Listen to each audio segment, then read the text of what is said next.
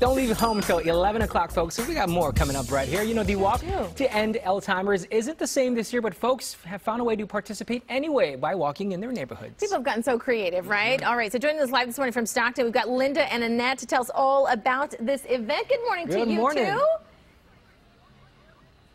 Good morning. Good morning. All right. Good day, Sacramento. It is indeed, and it is a good day to get out and walk. Let's talk a little bit about how you guys have had to pivot with these year's campaign or fundraising efforts. So you've got a people can really walk wherever they want to. They absolutely can. The walk is everywhere. So we just wanted to make it fun. Yeah.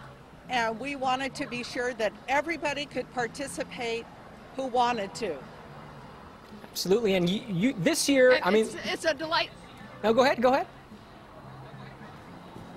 Okay, I'm Annette Stevens, and I'm the captain of the Brookside Walkers and Friends team, and we've been walking all morning in our area. We've had people walking, they've been in golf carts, they've been bike riding, they've been coming by in cars, honking their horn. It's just been a fabulous morning, and it's so heartwarming for me because I walk because my cousin and several friends are journeying through this horrific disease.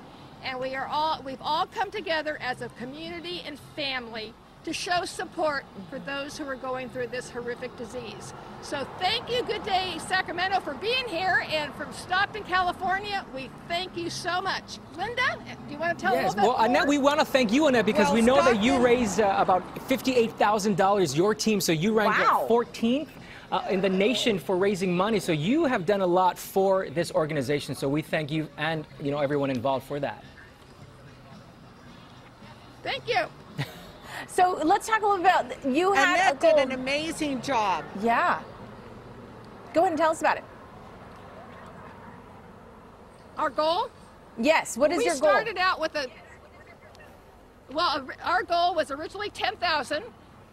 We set the bar too low, so we ended up, our top goal was 50,000. And this morning we're at 58,000. Holy moly. Hoping to raise 60,000. All right. Woo!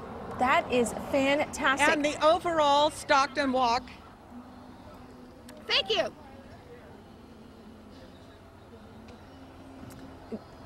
The overall Stockton Walk has surpassed its goal as well.